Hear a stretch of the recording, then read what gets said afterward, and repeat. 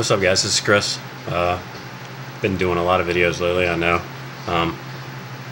Got a lot to talk to you about today. Hope you all enjoyed my last adventure. I had a lot of fun, even though I got way off course. Didn't actually do what I was supposed to do. I did get the grid coordinates that I needed, but I could have done a little better job of staying on course. I hope y'all enjoyed it, though. I saw that y'all couldn't really see the house, so that's a disappointment. You can kind of see it off in the distance. It's the blue tarp. I had a blue tarp as a roof. And then further down I walked, I came to a trailer that was abandoned, single wide trailer. But I had a good time. I always like exploring. And but I wanted to talk to you about a few different things today, about what we're going to have for our next adventure, what kind of setup. Briefly, I'll have another video for exactly what we're going to put in there, but I wanted to show you bits and pieces of what we were going to do. And I wanted to talk to you about compasses. Been doing a lot of navigating lately because I just learned from my father-in-law a lot more about land navigation. Compass, and had some problems with it. I was going to talk to y'all about that, show you a few different compasses, and I guess we'll go ahead and get to that, so stay tuned. Alright guys, so start out with the Silva that I had problems with. I've had this compass for a long time. It's probably taken a lot of abuse, so I can't really say too much bad about it, but this is the Silva that I use. It's a handy little compass. You can kind of see, you can see that bubble. See that bubble? That's no good. That can throw off your coordinates. You can end up like as much as 18 meters off, which is no good. But before that, I mean, it was a pretty good. It's a guide, obviously, guide model 426. Mirror, sighting mirror. It's not a bad little compass, except for that. I mean, I had heard that Silva had quality control issues with a lot of their compasses, and that's not good. So, but show you another compass real quick. This is a military issue compass. My father-in-law gave me this one.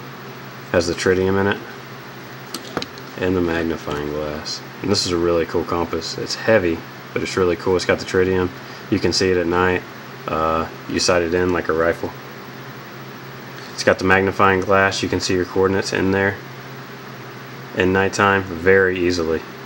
This is a great compass. Great compass. These are expensive too. I think they run about $100 a piece, but they are, like I said, they're really heavy. Let me get a weight on that really quick. Alright guys, so the Kamenja mil-spec compass weighs 5.1 ounces compared to the Silva.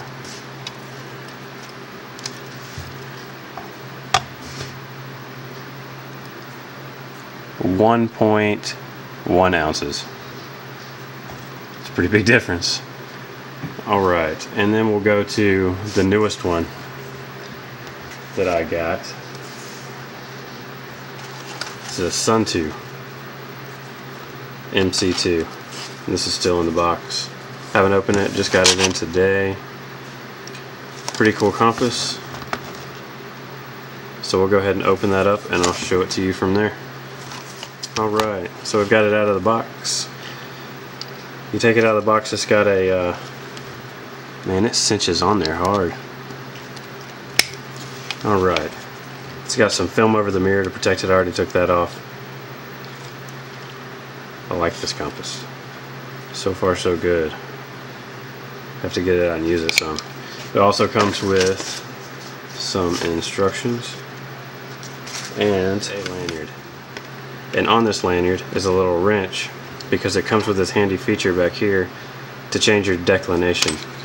And what that means is, on a map, when you're reading a map, it'll have a grid north and a magnetic north, and there's always a difference. And you can adjust that for that. So there you have it. We've had a look at a few compasses. Let's see how much this one weighs.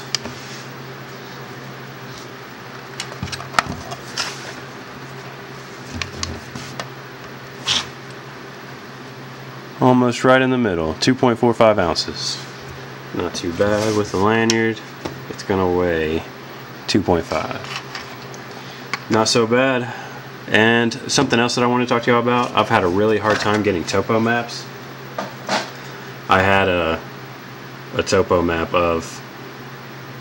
Let's get this turned around and I'll talk to you about it. Alright guys, like I said, I've had a really hard time finding topo maps. I had a bunch of topo maps before, and I think I actually traded some packs with a few maps in them, and I sent messages to those guys, but they said that they didn't find any maps, so I lost them somewhere. And I've been trying to find more topo maps, and I've gone to all the outfitters around here, and they're sold out of almost all of them, and they said the USGS was discontinuing them, and because of technology and apps you can get with your smartphone. I don't have a smartphone. I don't want a smartphone. I don't want to have to rely on technology. I think that's bullshit, to be honest, that I can't get a paper map anymore, that I have to rely on an iPad and a topo map on my iPad. I don't want to have to do that. So I've been searching for like 2 months, and finally I found a place that still does topo maps, and they do them really cool. And you can go to their site and you can type in the topo map that you're looking for, but then you can scroll it over to exactly where you want it. And you can also name it whatever you want. And I've got one here. I don't know if y'all can see that, but it's My Topo. I think it's just mytopo.com. And you can name the map what you want to name it. Map created for, you can put that on there. I've got Squirrel's Nest Outdoors right there. But this is waterproof, tear resistant paper, and I had this one shipped to me really fast because I wanted to make sure. I was really excited to actually see a topo map and to actually have found a place that could do what I wanted them to do. And so I had it shipped to me really fast, and I still only paid $20 to have this map here in like 2 days. And so I thought that was really awesome. And for anybody out there who is looking for topo maps and is having as hard a time as I did finding one, here's your solution right here. Go to mytopo.com. They are great. They ship it to you super fast too. And so that's that. So next we're going to go to my setup for my next adventure. And I'm hoping it's going to be an overnight. It's hard for me to get away on overnights because I have a lot of responsibility at work, and it's hard for me to get away without being in touch with work for a day. Next time we're going to be able to get in an overnight. I'm not sure exactly where we're going to go yet. That's the exciting part, is planning everything out. But I do know basic of what setup I'm going to use. I don't know if I'm going to do another video for that or if we'll do it in this video. I have a pack that I haven't used in a long time. And I was going to show that to you today. I'm sure just about everybody out there has seen it. But I was moving some stuff from in the house and back into my shop. My shop isn't insulated, and I've had a hard time heating it in the winter, so I moved a lot of stuff into the house. But today I was moving a lot of it back, and going to go over a few things. And I found a pack that I haven't used much that I'm going to get to use a lot this year. So we'll go over that. It's an Everly stock half track. I believe the color is Dry Earth.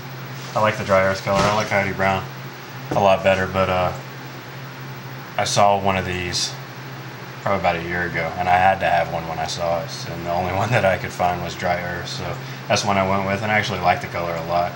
A lot of y'all have seen these, so I'm not going to do a review. I was just going to show you what pack I'm going to be using. So we'll get to try that out. I haven't really gotten to use it much at all, but I mean, it's a really cool pack, really cool design. Pull it out in here. Really cool design, so we'll be using that. Kind of got lost there for a second. But what kind of stuff I'm going to have in there. I'm going to try to have a different cook kit. Even though I didn't use my, last time we went, I believe I took my Backcountry Titanium cook set. But that pack's a little bigger, so I'll be able to take my favorite cook kit, which is a hard anodized Morse pot. Or a bush pot.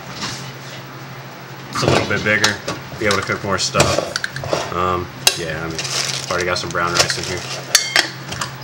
But I'll show you what I'm going to take, what food I'm going to take, try out the new compass. Alright guys, I did want to tell you before we left that my last video, the off-course video, was just really a lot of me walking and talking. And I'm sure there are a lot of people out there that don't like those kind of videos. I was trying to throw some information in there. A lot of it was basic information like poplar trees. But the next adventure that we have is going to be a lot more videography incorporated with the walking and talking. This last video was just to get my feet wet and that kind of video. And to tell you the truth, I'm addicted. I loved it. It felt like I was taking a bunch of people with me and going by myself. It's hard to explain, but it was a good mixture. I love being by myself in the woods, but then it was like bringing a bunch of people with me. And I'm not really a talker either. I talk on those videos more than I talk ever in person. So, but I just wanted to let you know the next video, the next adventure is going to be the two styles of my videos put into one. And hopefully y'all like that a lot. I'm excited about it. I'm excited about where this channel is going. I know there's not a lot of viewers, and that's not exactly what my channel is about. I love that people watch my videos, and I do wish that more people watch my videos, but I don't want to be the biggest channel out there. I don't care about that, but I do like to share my adventures, and I also like to be able to go back and watch my own adventures again. I'm excited about it. I know I'm probably just rambling now, so. But the next video you see will be my setup for what we're taking out, and then the next one will be the actual adventure. So stay tuned. Can't wait. Take care.